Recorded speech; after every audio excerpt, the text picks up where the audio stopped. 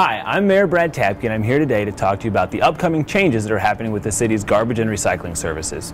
We are transitioning to a new, easier way to recycle called single-sort recycling. Here is what you need to know. Republic Services will begin providing residential garbage and recycling service June 1st. This impacts all single-family, townhome, duplex, and triplex households in Shakopee who receive city water and sewer service. Different garbage trucks will soon be in your neighborhood, and every household will be receiving new garbage and recycling carts. The new carts will be delivered May 19th through May 30th, but please continue using your Dick's Sanitation garbage cart and recycling bin until June 1st. Dick's will remove your old garbage cart after its final collection the last week in May. Just leave the cart at your curb for Dick's to pick up. You may keep your red or blue recycling bin for use around your house or garage, but Republic Services will not collect anything from it.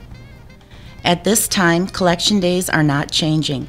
If your garbage is picked up on Mondays, it will continue to be collected on Mondays. Garbage collection will be weekly, however, recycling collection will now be every other week. All carts should be at the end of your driveway by 7 a.m. They should face the street with 2 to 3 feet of space between them so the truck's automatic arms can easily lift them. Perhaps the biggest change is the move to single-sort recycling. Now you can place all your plastic, paper, glass, and aluminum in your yellow-lidded recycling cart. There is no need to bundle or sort. Your new, larger recycling cart should make it possible to store all your recyclables for the 2-week period between collection. It has wheels for easy transportation to the curb.